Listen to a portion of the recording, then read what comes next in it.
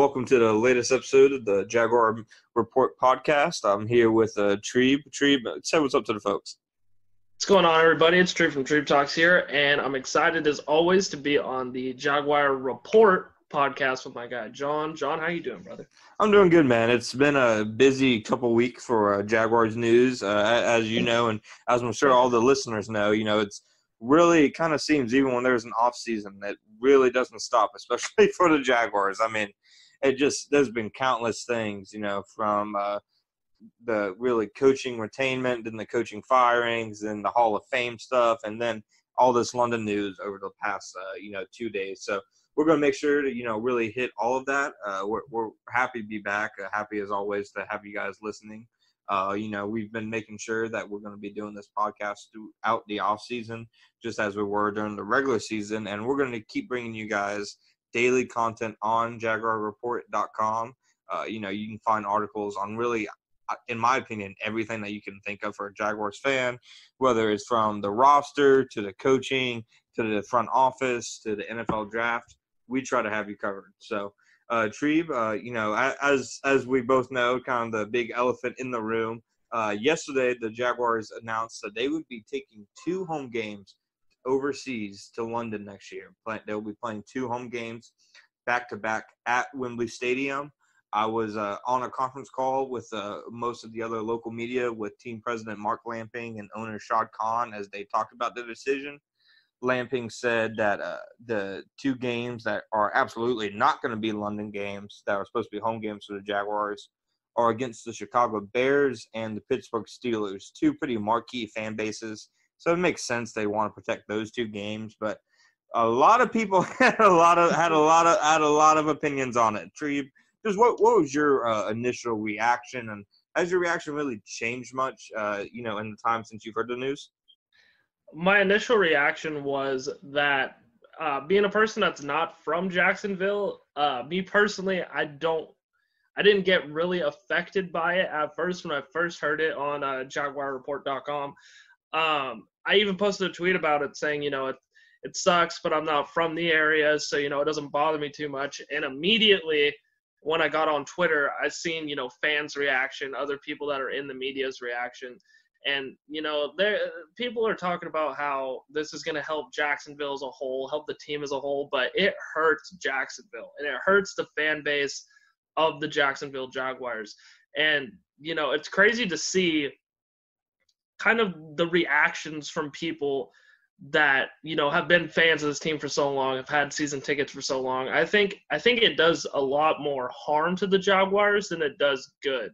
And, you see a lot of people talking about how, Jaguar fans shouldn't be reacting the way that they are. But, I mean, you pay for season tickets. You want to get those home games. And, to get 2 of them removed from, the schedule, that's a big, big deal to a lot of diehard fans. And yeah.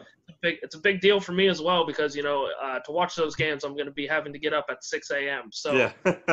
Florida people don't know how spoiled you are thinking Prayers that are with you. Early wake-up call. Yeah, no, for sure. I mean, when you put it in the context of, just saying 2 home games out loud, maybe that doesn't seem like a ton to most people. But, I mean, it's literally 25% fewer home games than a regular NFL team gets. And these are called home games in London because the Jaguars are a designated home team. But it's not a home game in any sense of the word. It's basically they're going to be playing 6 home games and 10 games on the road because they're not going to be playing in front of a fan base that's on their side. And they're going to have to travel literally overseas for this. And to say this move is unprecedented would be kind of an understatement. I mean, it's the first time in NFL history that a team's going to play 2 home games outside of the United States in one season. It's the first time a team's ever going to play 2 games in London in one season. It's basically a first for any NFL team to say, okay, we're going to take a quarter of our team's home games and literally take them overseas to an entire different continent and play them there. I think when it was met with an unprecedented negative response, I don't think that's surprising because you're doing something that really, I mean, even the one London game since 2013, just from my perspective as somebody who reports on the team, I see that as something a lot of fans have kind of swallowed and been like, okay, well, we're not enthusiastic about this, but we're going to go ahead and live with it. it really seemed like 2 games was kind of like a tipping point. Like that's something that to them I think is really non-negotiable. Of course, it's important to point out that as of right now, the London games, the 2 games in London, are only for 2020. That's the agreement they have with the NFL League office. And in general, the Jaguars' agreement to play annually in London actually ends in 2020. So while Shad Khan has said before that he wants to get a new agreement in place, there is yet to been one. And say the season ended, 2020 season ended tomorrow, and there was no agreement in place, the Jaguars won't be playing any games in London in 2021. So they still have to get that sorted out. And I think, Treeb, that's actually one thing a lot of people haven't been thinking about is for London, it takes 2 to tango, Like the Jags can do it all they want. They need the NFL's actual, approval to go ahead and do it. So I think as, justifiably upset as some people are at, local decisions, you also got to look at the NFL, who's basically kind of trying to, dip their toes in international waters. And they're basically using the Jaguars as a way to kind of, practice at that. That's at least how I see it from my outside perspective. I mean, does that make sense to you? Yeah, and it makes sense that the NFL would choose the Jaguars. Sometimes, I like to be professional in these kind of things, but I like kind of the fans' perspective I can bring sometimes to these podcasts. And it just seems like the NFL and the Jaguars can never get out of their own way with these situations. Like you said, it doesn't go just through the Jaguars, it goes through the NFL as well. They're not going to send a team like the New England Patriots to London twice a year. They're not going to send the Cowboys. Those are teams in huge markets. They're using the Jaguars as, almost like a sacrificial lamb to see is this going to work? Is this going to be something that we can do to get more money in the pockets of, these billionaires that run the NFL, the team as a whole. And it seems like with the London move, the NFL is sacrificing the Jaguars, who are notable for not winning a lot of football games, not being one of the bigger markets in the NFL, and a team that likes to get in their own way very, very often. So it makes a lot of sense why the Jaguars are chosen to be the sacrificial lamb to go to these 2 London games. And, like you said, it's justifiable for fans to be really upset with this move, and I don't see any positives that at least in the eyes of a fan base can really take away from having 2 games in London. And and like you said with the NFL thing, it makes a lot of sense that the Jaguars were the team to pick for this. Yeah, of course. And I think the positives that the Jaguars want people to see is, one, that as of now this is simply a 1-year thing. And, Lamping and Khan really stress that they're using this as something to kind of use as a revenue source while they're bridging over some time for Lot J developments. Being anybody really from outside of Jacksonville, Lot J is going to be literally white noise to you. It doesn't mean anything. Lot J is a developmental lot near TIAA Bank Field in downtown Jacksonville that the Jaguars and several other partners are really tasked with revitalizing. They're trying to put a lot of stuff down there. And, I mean, maybe even potentially down the road, maybe even a new stadium. So they're trying really to be like, okay, this part of downtown is going to be our big revenue stream once it's complete. But as of right now, it's just a vision. So we're going to use London and an additional London game to really kind of bridge that gap in between it being a vision and it being a reality. And, I mean, when you talk about dollars and cents, it is not even an argument, obviously. It's a fact. It's not an opinion. The Jaguars make more money from London games than they do in Jacksonville. I mean, there's more people at the game. They get all the ticket money. That they simply make more money. And that's obviously the big reason why they are doing it, because it helps them with local revenue, because all London games that they play in count toward their own local revenue. But, I mean, at the same time, when you announce that to a fan base, I don't think they care about revenue, dude. I don't think they care at all where the team ranks in local revenue, because no sports team, at least none that I know of, are, going flat broke. So I think when you make that argument that, hey, we're using this to stabilize our team's revenue, I think that's one that kind of falls upon deaf ears. Does that make sense? Well, I agree with that 100%. And then, Shad Khan goes out, releases that statement and says, the priority is winning. He keeps on saying that, that's a top priority. But when you are a team that goes to London once a year, you're a team that doesn't win a lot of football games, and now you're a team that is going to try out this new system of going to 2 games in London. And if the Jaguars' luck is anything to go by, the potential to like move to London, I'm not saying that's going to happen or it even has a potential of happening, but it's there, it's in the air, it's been spoken about. But it makes it hard to retain these players. It makes it hard for this to be an attractive place for NFL players to want to come to, to sign that 5th-year option. Guys like Yannick Ngakoue, you think when he heard this news that they're going to be playing a second game in London, do you think that that's going to help that it made him want to stay in Jacksonville? Yeah, that's not going to make him want to stay in Jacksonville at all. Then you look at guys like people that they draft that, they want to be workhorses for a long time. If they still have this whole ideal going on that the money is more important than winning football and it's more important than, having these players stick around, then this is going to be a team that not only in Jacksonville won't continue anymore, but might not even continue in the NFL anymore. And it just seems like a really bad choice. Do I see why they did it in a business standpoint? Sure. But as far as a football standpoint and for the fans, this was a historically bad decision in my opinion. Yeah, I mean, I think that's the big thing. From a business standpoint, it makes sense. It really does. But NFL football fans, people who have literally lived and died with this team since it first came to Jacksonville over 25 years ago, they don't want to hear about it from a business sense. They're already being treated different than most other fan bases are by their home teams. And I think that's another reason that fans are really kind of outraged, at least from what I've seen. In my time following the team, they already had to fight off a lot of narratives about, hey, the Jaguars don't have any passionate fans, nobody comes to their games. They already have to fight those narratives on their own, and announcing that a game is being taken from them and sent to London so that the team can be financially viable, that only kind of stokes those flames, at least in my eyes. So I think that's another reason people probably aren't too happy. And I think it would be fair to point out that both Con and Lamping have said, numerous times, and they said again on Tuesday, that the reason this is being done is to keep the Jaguars in Jacksonville and to ensure stability over here in Northeast Florida.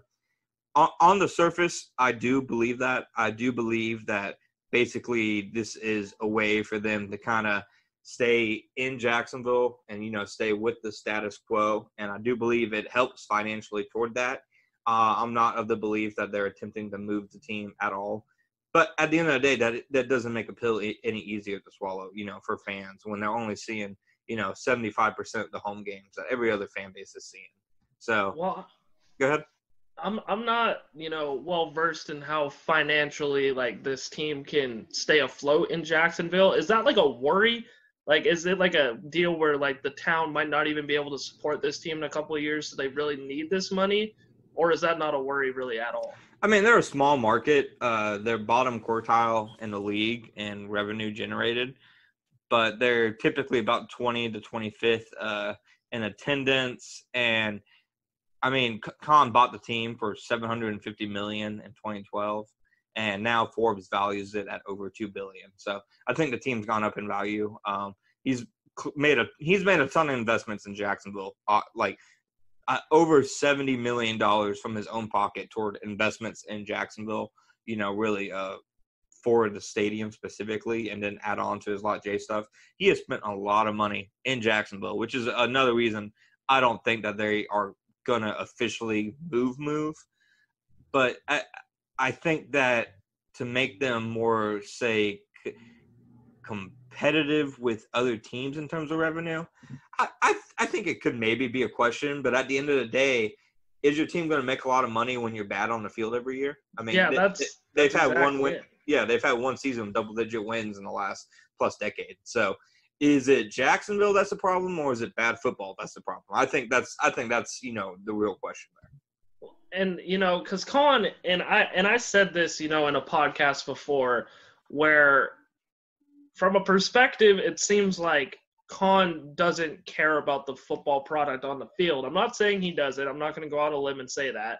But with some of the moves he makes and with some of the decisions he makes with not only the personnel, the coaching that he keeps, or, with this whole deal of going to 2 games in London, but it's like when the Jaguars were in the playoffs in 2017, I seen the pictures, I seen everything. Like, there were so many fans in those seats. You had so many exciting fans, and I guarantee you that the revenue you made from that was extensively better than when you throw out a crap product on the field. Yeah. I understand that you want to get this revenue, and going to London is going to get you that, but why don't you put more of the focus on the sport you're playing, hiring personnel that is going to help you win, trying to get players on the field that want to be here, be an attractive designation for players to want to play football here. I think that Khan is worried about getting revenue in the wrong ways when he is more of a businessman and not a guy that wants to improve this football team on the field. Yeah, and that's understandable. And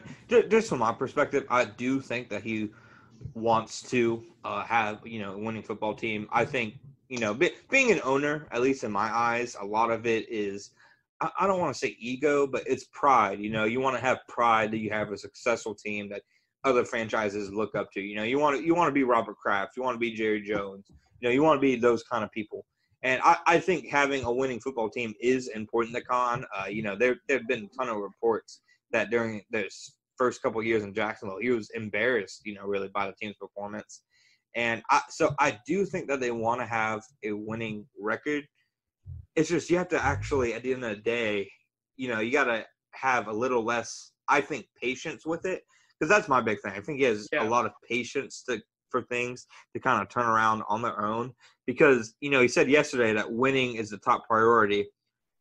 You can't really argue that winning is the top priority when you bring back all but your executive vice president and your offensive coordinator from 2 consecutive, double-digit loss seasons. It's just a fallacy at that point. So that's the big thing. I'm of the belief that he wants to win, but at the end of the day, you have to make the actions. You know what I mean? And I think.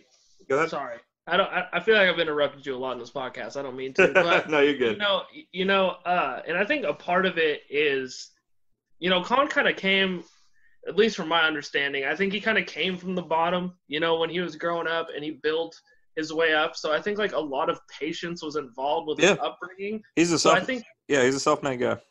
So I think with how he was raised and how he made, his billions, millions, got his yacht, like Shad Khan came from nothing and wants to be something. So I think he's really patient in the fact that, sure, they're not producing on the field, but maybe if I give them some time, then it's going to develop. But, I mean, this is a league where, it's a rotating door. Like, you need to find people that can help you win now. Like, you don't build dynasties on accident. Like, I mean, I get that New England wasn't a dynasty, like, right out of the gate, but they found the right people.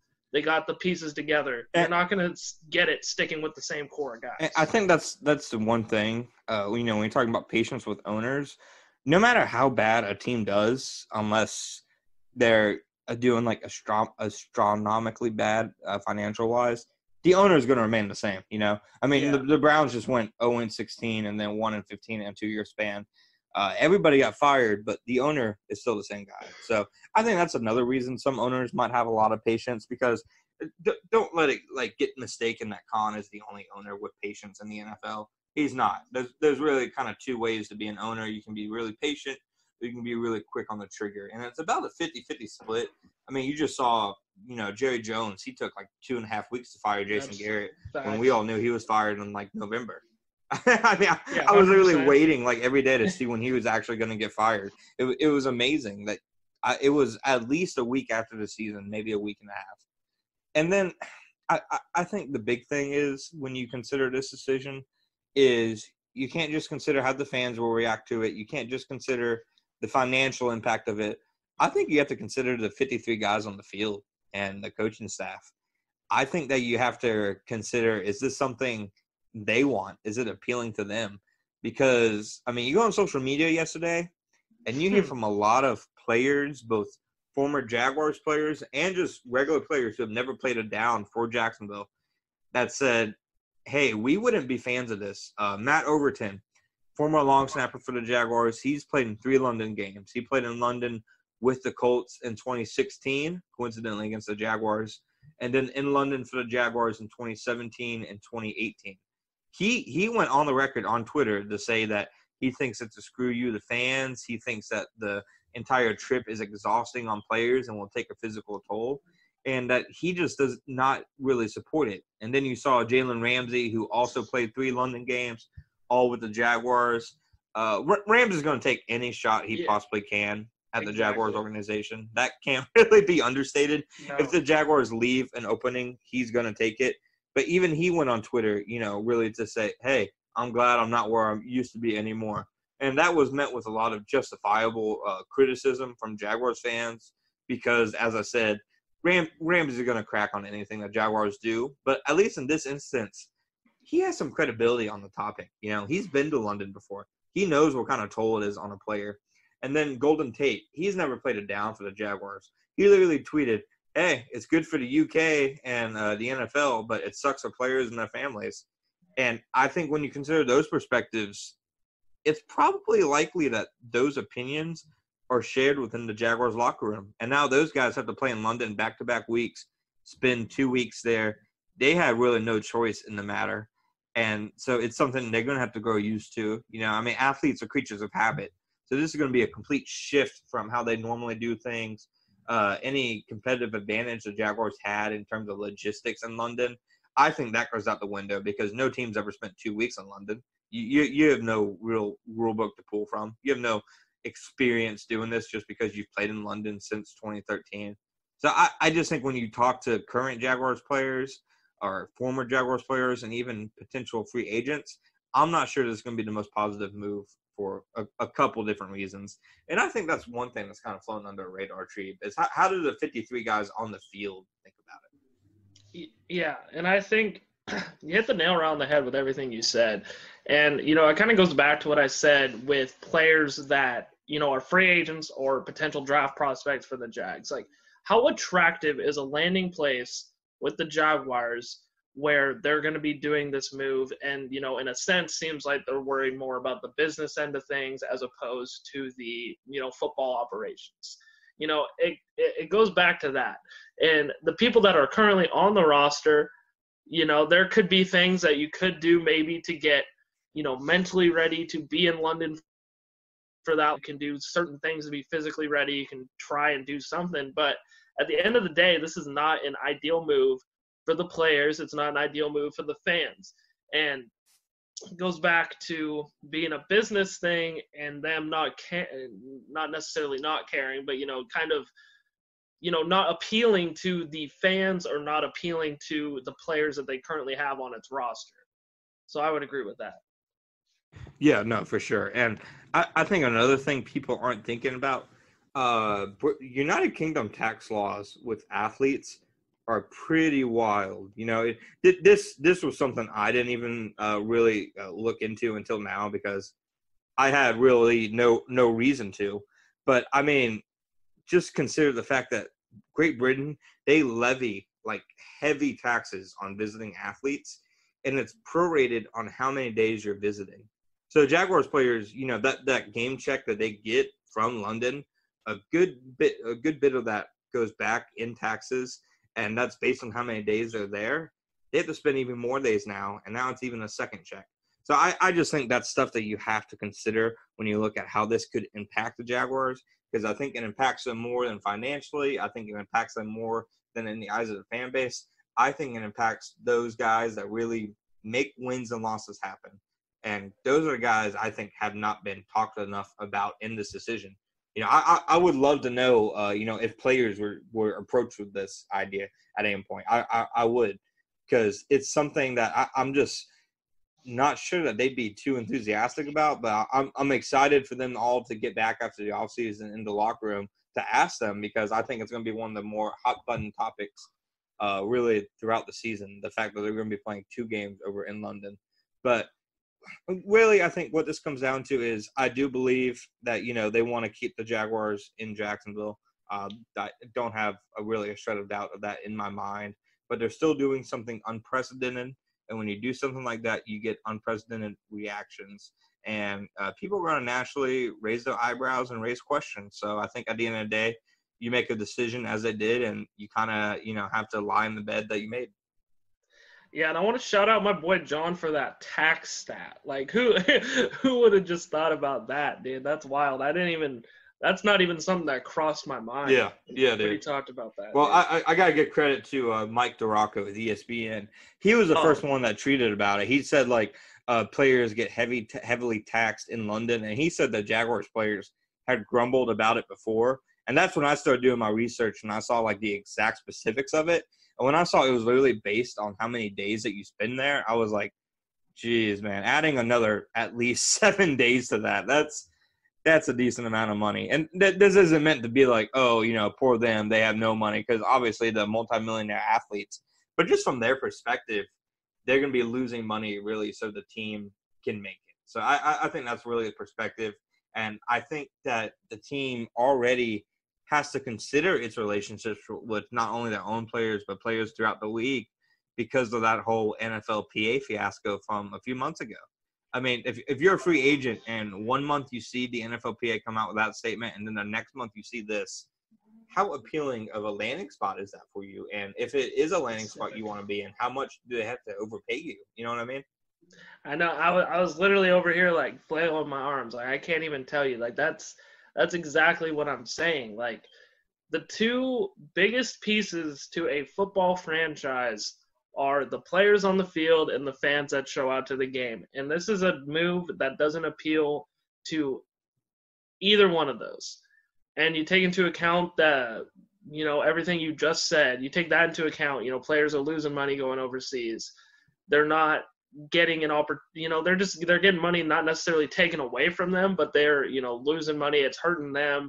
And it's hurting the fans because, you know, no one can afford to just go over to London and watch this game. Like, it's a bad move for, you know, the two pieces that really make an NFL. I had London Jaguars fans tweeting at me yesterday that they weren't happy with it. They were like, yeah, we'd love to see more Jaguars, but not like this. You know what I mean? I feel like they would have preferred like a home and an away. But if it's an away game, I'm not positive. But if it's an away game, I don't think the Jags get the revenue from that. Yeah. Shouts out to my dog Patrick Jackson too, by the way. UK Jags fan, longtime subscriber of the channel too. So. Yeah, no, it was certainly an interesting day. It was the biggest news in the NFL this week. Obviously, you know, it hasn't overshadowed the Super Bowl at all, but it's the biggest news since the Super Bowl. And you know, it's led to a lot of people in national media, outside analysts, to really raise their eyebrows, and it's justifiable. So, I mean, we'll see what comes of it. We'll see if it's only for 2020 or if it goes beyond that. And really, it feels kind of weird to say, but all you can do is wait and see, you know, when it comes to this kind of thing. So we will wait and see, but that means Jaguar Report will be coming live to you from Jacksonville on 6 Sundays as opposed to 7 next season. But we're going to make those 6 Sundays count because that's what we do. Treeb, but you got anything else on it? Because after that and the several London articles I have written, I'm about ready to never hear the word London for like at least the next 6 months. And that's all you're gonna hear, I'm sure. But 100%. I would say, you know, my last piece on it is that as a personal opinion, I don't like the move. I get it. We've said this a million times in this podcast already. I get it, you know, but the fans' outrage is just, you know, ridiculous. And to see the outrage that's, you know, coming on and pouring on to the as the fan base, you know, grows more and more knowledgeable about it. And like you said, fans that are in the UK are even, you know, not approving this move. And I would just like to see the Jaguars in the news for something positive for once. You know, it seems like every time there's a big breaking story with Jacksonville, it's never positive. It's never in a good light, and it sucks. But I mean, on that note, I do think, honestly, I mean, we can talk about really the most positive thing that happened to Jaguars in recent weeks. Calais Campbell won Walter Payton Man of the Year. I mean, that's like legitimately one of the most prestigious awards in the NFL because it's basically given to the most respected dude in the NFL at that time because it's for on-field and off-field excellence. And when I talked to Calais about it, when he really got nominated, he would tell me how during games he would, you know, tell players how it reminded me of Andrew Luck getting sacked and then saying good job to the guys after he got hit, because he was like, I would always tell guys how great I think they were and stuff like that, because I know how hard it is to be great at this game. So just to see like Calais get recognized nationally, and not only at the award show but at the Super Bowl, and to see him win an award that is so really it really basically creates the entire really personality of Clint Campbell. It kind of personifies it, because Walter Payton Award, it's about giving on and off the field. It's about being respected. It's about really setting an example of how to conduct yourself, not just as a player, but as a man and as a human being. And I can't think of anybody better just as a player than Calais Campbell to win that award. He won the Jaguars Local Media Good Guy of the Award also, which, it's not quite the Walter Payton Man of the Year award, but, it's close. It's close. It's given, it's voted on by local media to the Jaguars player that was really the best to work with in the locker room. And he's won it 3 years in a row, and he's been in Jacksonville for 3 years. So I was just so happy to see him win that. Yeah, I was super happy to see it too. To see a Jaguar representative, get an award like that, and to get it on the biggest stage possible, obviously the Super Bowl. It's huge. It's awesome. And, I don't think I've really grown attached to a player so fast like I have with Calais Campbell. Yeah. Calais Campbell, such a nice guy, and he produces too. He he's does. The best defensive player the Jaguars have had in the last 3 years. I mean, he's already fourth in the franchise in sacks. And I was going to bring that up too, because I seen your tweets like the past 2-3 days talking about, Calais' stats, Calais' accolades and things like that. Yeah. And, and then you have people talking about, like, should the Jaguars cut Calais Campbell with the cap space? And there's absolutely, positively no way you can do that. No way. Don't do Calais like that. It makes sense on a spreadsheet. In every other sense of the world, it doesn't make any sense. You know what I mean? It makes sense from the fact that, hey, this team that doesn't have a lot of money, just in terms of cap space, hey, they'd save a good amount of money by doing this. But in terms of you'd be losing the heart and soul of your locker room, really the face of your team, the leader of your team. I mean, he's literally like the guy that players go to talk to when they need to talk about something. He's the guy that talks to them about not just football, but about life, how to really carry themselves. I mean, he was literally Josh Allen's mentor all season. So I think you just have to look at more than just numbers when you consider Calais. And I did an article, I think it was on Monday or Tuesday, asking if he was already a Jaguars legend, even though he's only been here for 3 years and he's only played 51 games, counting the playoffs. I think when you look at his accolades here and his numbers here and the impact he's made on and off the field, I think after 3 years he's already probably one of the top 5 Jaguars ever. I mean, would you agree with that? 100%. 100%. Even if he only plays 1-2 more years, like, I'd even put him in the pride. I'd even get like that bold to say that. Yeah, no, I think so too. I think when he hangs him up, I think even if it was after this year, I think he'd be in the pride, honestly. He's not only like a mountain of a man, but like if you took him out of the Jaguars locker room, it's going to leave a big hole. And you already have so many problems in that team and in that organization already. Why do you want to create another one? Yeah, you don't want to get rid of him. Like, it'd be almost like when Maurice Jones-Drew called it a career, like 2013 through like 2015. Obviously, prior to that, with MJD, the Jags had terrible seasons, but, he was always around. But there was like that big hole lacking leadership in the locker room. And you're going to have that if you just get rid of Calais Campbell, especially if, guys like Yannick Ngakoue aren't going to come back. Like, he means so much to the city of Jacksonville, to the team of the Jaguars, that he's already an all-time legend for the Jaguars, and you can't let him go. There's no way. And he can still play. That's the big thing. Yeah. Like, he was literally just a Pro Bowler, and he had probably his least productive season as a Jaguar, but he was still disruptive, man.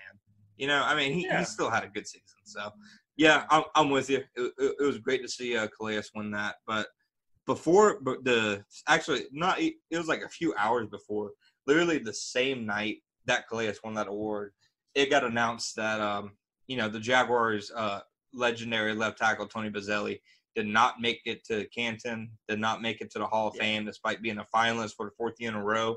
He made it to the top 10 of finalists out of the 15 for the third year in a row. And I got to be honest, this is the weakest Hall of Fame class of my memory. And if he can't make it into that class, it's just tough for me to envision, man, because 2021 has Peyton Manning, Charles Woodson, and Calvin Johnson and Jared Allen. And that's just the 4 first-year guys. You're not even talking about all the other guys who have been, denied for a few years.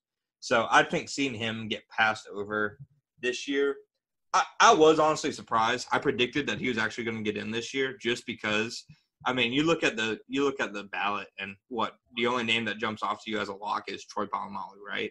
I mean, I don't think anybody would have said that, Edgerrin James or, Steve Hutchinson or Steve Atwater were really locks for the Hall of Fame. So I thought that he would get in this year, and when he did it, I was honestly a good bit shocked, and I felt bad for Boselli just because, man, that has to be grueling for a guy to – he literally gets invited to the site of the Super Bowl for the last 4 years to sit in a room and wait. And for 4 years in a row, he's gotten a call and been like, nah, not this year, man.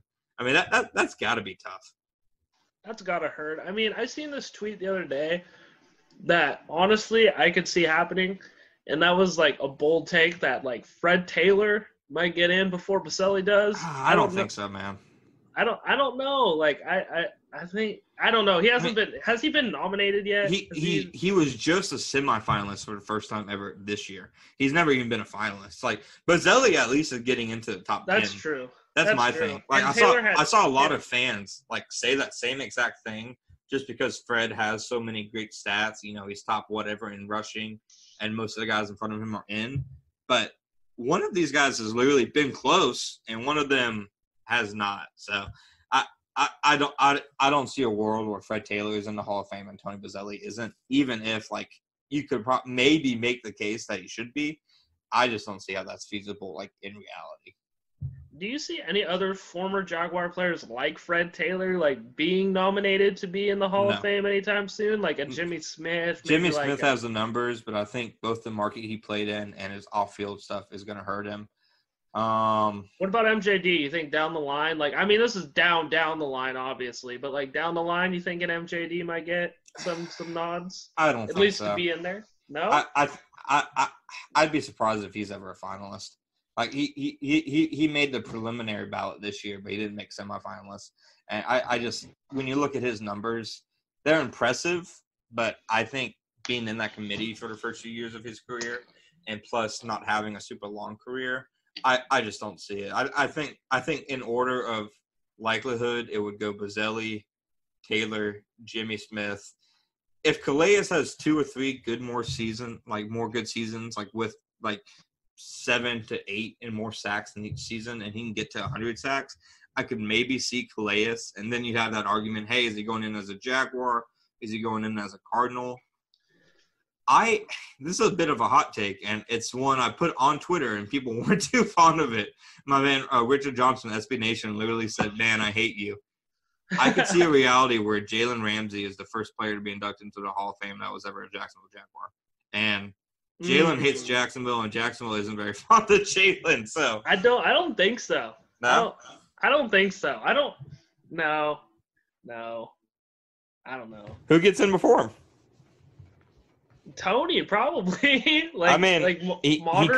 He couldn't get in this year. He only has so many years as a modern era finalist. Anyways, it's not like he can be up for it every year. Eventually, he's going to be one of those senior finalists. You think that Jalen would get in? Well, and Jalen probably. How many more years do you think Jalen's got left? Probably 9, 8, 9, 10. Yeah, probably about then. Then you add the 5 years he has to wait. Well, if he continues to play obviously he played in Jacksonville, small market, he has numbers. And then if he continues to be a guy that, plays for the Rams but isn't necessarily terrific, I don't see it. I think he's going to be a Hall of Famer. I really do. And I lean toward him getting in. Yeah. I mean, yeah. I mean, I think on the surface, Boselli is deserving of getting in just because they've let like Terrell Davis. You talk about longevity issues with Boselli. Terrell Davis literally played 71 games in his career. Tony Boselli played 20 more games than that. And I know Terrell Davis was a huge part of some Super Bowl teams, but the argument is longevity. That I think you have to make the same argument for everybody. And when Boselli was playing, he was a top 2 to 3 left tackle of his era. So I think on the surface he is deserving. You just have to have the right year. And this, in my opinion, should have been the year. So if this wasn't the year, I got to wonder when it will be, man, because it just doesn't seem like voters are really drinking the Kool-Aid. I don't think so either. And I was going to go back to the Calais thing too, because you read my mind too. I swear this whole podcast you've been reading my mind. You've been That's saying what I things do. That's why they pay me the big bucks. Yeah. You read minds out here. But Calais, I was thinking that exact same thing. I was like, if he even like when he retires, like I wonder if he's good. I feel like one of my best friends is a huge Cardinals fan, you know, and I'm sure he did great things while he was in Arizona. Was probably a great guy for the community there. But you know, for what he's done in Jacksonville as a leader and as a player, he's had a more successful time in Jacksonville. Yeah, I wonder. Do you think he'd go back and just sign because players don't really do that anymore? Do you think that he'd sign a contract with Arizona to retire? You see it now and then. I'm not sure. I think when you look at it from an impact point of view and an accolade point of view, I mean, Calais has made 5 Pro Bowls and 1 All-Pro team in his career. 2 of those Pro Bowls came in 9 years with Arizona. The other 3 Pro Bowls and the only All-Pro team, they literally came with Jacksonville. I mean, Calais Campbell was a known name with the Cardinals, but I don't think he was as household as he is here with Jacksonville. You know, I mean, literally has like a nickname that he's known for around the league, you know, the mayor. So I would make that argument. And then you throw in the Walter Payton Award and then the Bart Starr Award he won last year and just how he's revered in Jacksonville. I would argue that he's done more in his career for the Jaguars than for the Cardinals. And when you look at it from a production standpoint, I wrote down the numbers the other day, but he averaged something like 0.41 sacks per game with the Cardinals, and he's averaged like 0.68 with the Jaguars. So he's produced more with the Jaguars too. So it's a tough one. I mean, I'm not really sure. I honestly, Calais in our conversations in the locker room has not talked about Arizona a ton. So I'm sure, you know, you play anywhere for 9 years, it's going to mean a lot to you. But I really don't know. But if he played a few more years in Jacksonville, then I could see it be like a pretty good question. But, you know, for now, it's 9 years versus 3 years. So he's going to play a little bit longer. But it's a good question. I think if he can get over 100 sacks, which he should if he keeps playing for a few years, he might have a chance just because I like how respected he is. But that's about the gist, I think. Well, one more retirement question for you so we don't get too off track in this podcast. Sure. Mercedes Lewis, you think he signs a day contract to retire in Jacksonville? I don't know because it didn't seem like their divorce was all that positive. I didn't think so either. But, yeah. I mean, how long was he in Jacksonville? That was 12 years? Something like that. Yeah. I had the opinion then that he should have got the send-off that Paul Posluszny got. Paul Posluszny got an entire press conference. He wasn't even drafted by the Jaguars. And was Puz was only around for like 5-6, wasn't he? Like 5-6 years? I think he got there in 2012. So 2012 through 2017, yeah. Yeah, Mercedes deserved that so hard. Like, Mercedes was one of the first Jaguar players like I fell in love with. Yeah, like it was weird. I loved Mercedes, and like before that was Rashean Mathis. I really loved Rashean Mathis too. Yeah, Rashean was good, man. Rashean is the hall of underrated. You know, we'll never once breathe in Canton, but he's the hall of underrated, dude. He was a good player. But he was the first player I probably was like my favorite player, honestly. Yeah, no, Rashean was nice. But yeah. So like I said, I was surprised by that news. A lot of fans were disappointed by it, but at the end of the day, it just doesn't seem like we said, the voters are really on the Boselli wagon. So that brings us to the last thing I wanted to talk about for a few minutes. While I was in Mobile for the Senior Bowl, the Jaguars found a new offensive coordinator. They hired Jay Gruden from former head coach of Washington from 2014 until Week 5 in 2019. He was the Cincinnati Bengals offense coordinator for 2011 to 2013. They went to the playoffs all 3 years, and he was Andy Dalton's first play caller and really kind of offensive mentor for the first 2 years of his career. And I mean, he helped Kirk Cousins develop from a backup that nobody had really ever given second thought to, a guy who got one of the largest guaranteed contracts of all time. So that was a big move. Treeb, what was your real reaction to the Gruden hiring, and do you think it was a good choice to replace John DeFilippo? It depends on what the Jaguars do at the quarterback position, in my opinion. If this is a situation where the Jaguars do a Jaguars thing and they want to just trot Nick Foles out there just for the hell of it, I don't think it's going to be great. But if you get him to mentor a young Gardner Minshew, this might just be a home run move, in my opinion. Because Gardner Minshew, through his JUCO career and through Eastern Carolina, he was never really a guy that produced, the numbers that he was able to produce. You put him with a guy that had a great mind with how to groom quarterbacks and Mike Leach, and he excelled. And then you put him in a situation with a coordinator like John DeFilippo, who had no real idea on how to, cater plays to Gardner, and he still put up good numbers, still won 6 games. You put him with a guy that has a QB mind like Jay Gruden, this might be a really, really good pickup. It's a teetering deal. I don't think it has potential to be really bad, that's good. That's good for the Jaguars because, typically it's really bad. I was going to say, I don't see it as a move that could backfire on them, I think if they're bad next year, I don't think it's going to be because of Jay Gruden. No, it's either going to be really, really good or really average. I don't see it being terrible. Yeah, I think it's a good move for Gruden too, because he can point hey, the Jaguars were a mess when I got here. It's not my fault. Things went south. Exactly. So I mean, if he can do well, with Minshew or even with Foles, that can only help him get back into the head coaching game. So maybe for the Jaguars, man. Yeah, I mean, I think it's a fair question. Doug Marrone literally said on the conference call after he hired Gruden, he said a lot of times there's a learning curve with inexperienced coordinators and stuff like that. And then he stopped and he goes, I don't have time for that curve. Yeah, he knows. He knows his leash is not exactly long. And he even said a few different times with the kind of situation that we're in. So he knows that they have to win now, and I think this was a move to win now.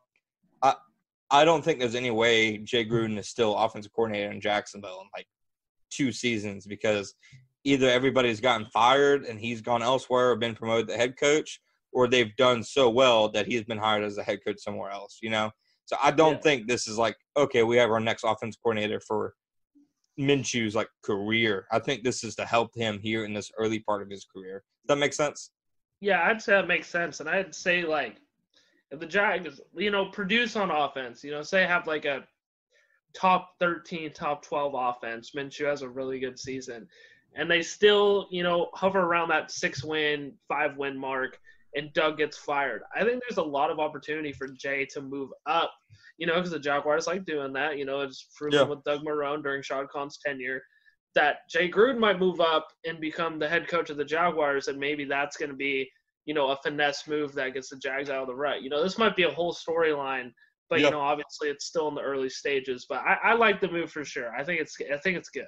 If they had fired Doug Marrone in January and then gone on to hire Jay Gruden as head coach, I don't think that's a move that you could criticize too much. So I think just getting him in as offensive coordinator, I think it's the best hire the Jaguars could have made, because they interviewed, at least we know publicly, 3 guys, him, Scott Linehan, and Ben McAdoo. I actually think Ben McAdoo, when you look at his track record as an offensive coordinator, he was actually a pretty good offensive coordinator. But Scott Linehan was the definition of at mediocrity. So I think when you stack those 3 guys together, Jay Gruden was about as good as you can get, man. I mean, he had some really good offenses in Cincinnati. That's the whole reason he had a head coaching job in Washington to begin with. And we saw what he did with Kirk Cousins. Alex Smith was actually playing well before he got hurt. And I don't think you can really point to anything in Washington and say, okay, well, Gruden did this so bad in Washington that we should be worried and that they should be worried in Jacksonville, because Washington, I mean, when you consider NFL franchises that are a mess, Jacksonville might come up, but Washington is the first team that you think of. Yeah. Yeah, and I think Jay Gruden was the best possible scenario. The only other guy I would like to see, just for personal reasons, would have been Kellen Moore. But, that's a guy that I think Dallas is grooming to have around long term. Yeah. And, I mean, like, the Jaguars would only just be listening to Treeb Talks content and Jaguar Report podcast content if they hired freaking Kellen Moore as the head coach and Byron Leftwich was the OC and Minshew was the, face of the franchise. So I don't think they're going to be doing that, but that's my ideal situation. I do think, though, I think the Gruden hiring bodes well for Minshew starting in 2020. I do too. 100%. If you think about it, if you can turn Minshew into Dalton or Cousins, for a 6th-round pick, that's pretty good. And stylistically, he's similar to both those guys. The one thing he does better is make plays out of structure and with his legs. But, I mean, just as a passer, he's kind of similar to both those guys. So I can see Gruden really meshing really well with him. I'd agree with that. I think that was the first thing that actually came to my mind was Jay Gruden's worked with 2 quarterbacks that are very similar in Minshew's, style of play. Yeah, and he loves using play action. Yeah, and Minshew's, adds another element to the offense that those 2 quarterbacks couldn't. So, I mean, that makes it even, a better project for Gruden to work on, I'd say. Yeah, and I mean, I did an article last week where I looked at Minshew's 12 starts in 2019, and then I looked at Kirk Cousins' first 12 starts, Andy Dalton's first 12 starts. Minshew blew both those guys out of the water number-wise. Like, not even close in any – and he had more touchdowns, more yards per attempt, more yards adjusted, better completion percentage, fewer interceptions. The only thing he had a lot more rushing yards, obviously. The only thing he did worse than those guys was he fumbled. And I think the positive that you can look to is Minshew didn't fumble when he got the job back in the second half of the year. Like, he didn't lose one fumble. So, hopefully he, flipped that switch, because 13 fumbles in 7 and 8 games at the first half of the year, that's pretty horrifically bad. He only lost 7 of them, of course. But other than fumbles, he was better than a young Dalton and a young Cousins in every single regard. And Dalton had, A.J. Green and Gruden as his offense coordinator. Kirk Cousins had Gruden and other weapons on offense.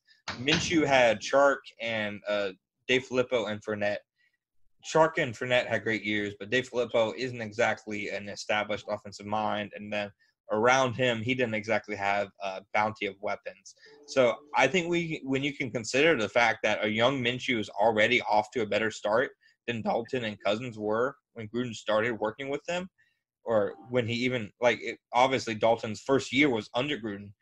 I think this is a positive sign moving forward for Minshew and his relationship with Gruden.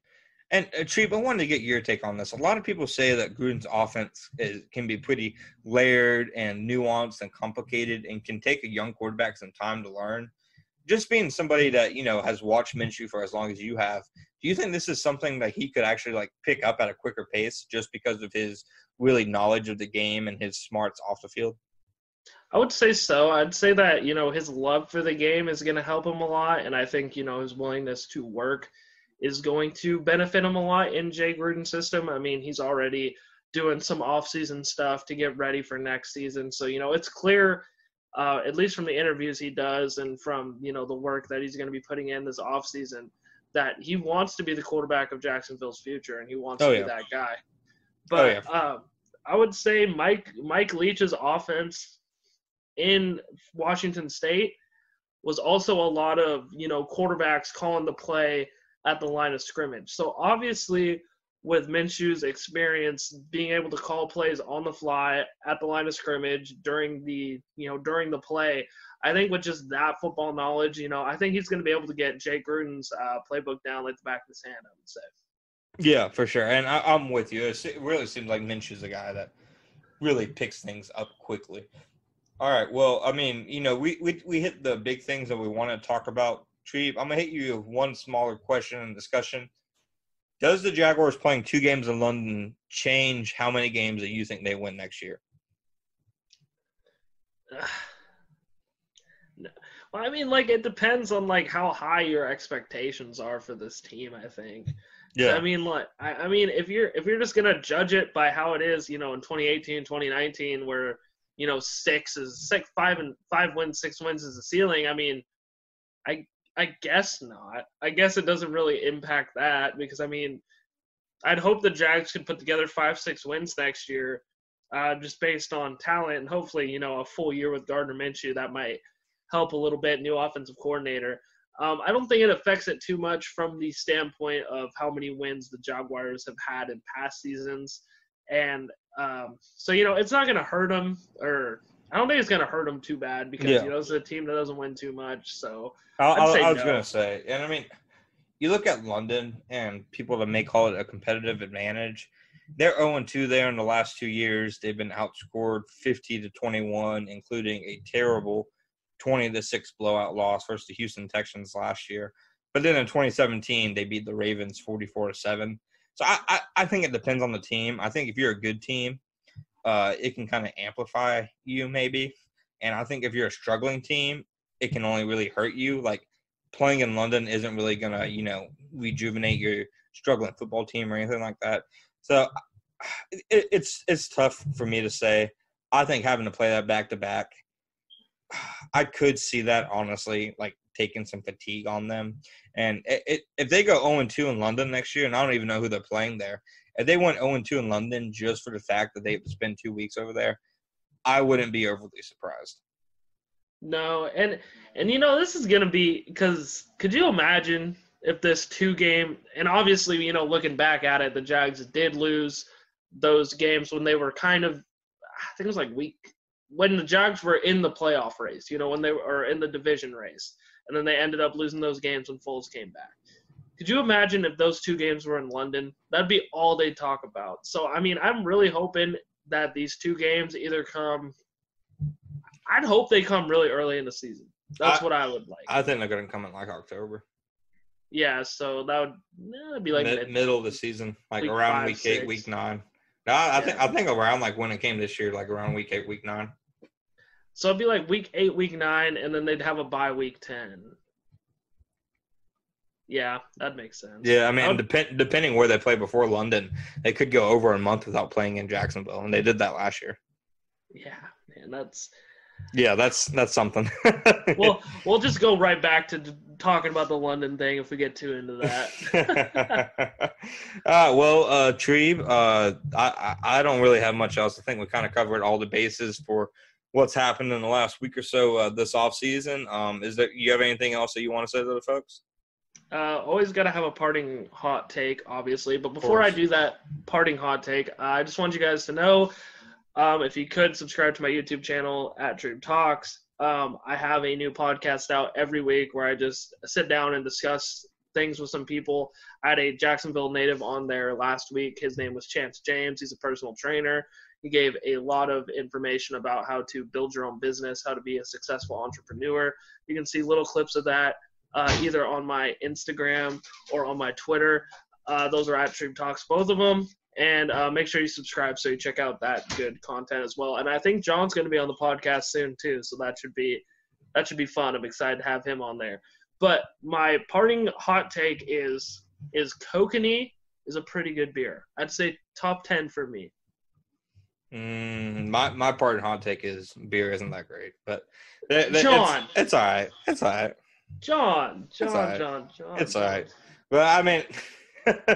on that note, if I had any parting hot take, oh man, it would probably be that Calais Campbell will not only be a Jaguar next season, but he will make his 4th consecutive Pro Bowl with the Jaguars, and he will end up retiring as a Jaguar a few years down the road and eventually get inducted into the ring. I would agree with that 100%. It ended on a positive note. Well, everybody, thank you as always for tuning in. Thank you for supporting Jaguar Report. We're going to be here all off season long. we're doing literally multiple articles a day. You're not going to wake up and see, articles from 3 days ago on the front site. You're going to see new stuff every day. So thank you for supporting us and sticking with us. And thank you for supporting the podcast. It means a lot to Treeb and I. Treeb, you got anything else? I'd like to give a big shout out to John Shipley. He's out working everybody. He's a hard worker. Obviously, we got a team on the map, but everybody's busy. And, he's still mostly the guy that's putting all those things on the front page. So, John, you're doing a great job. And I'd like to thank you guys again for watching this podcast because it's really fun. I like talking to John, and I like talking Jags, and, I like talking to the fans. So thank you guys so much for listening. I appreciate it, big dog. All right, everybody. Thanks again. Until next time.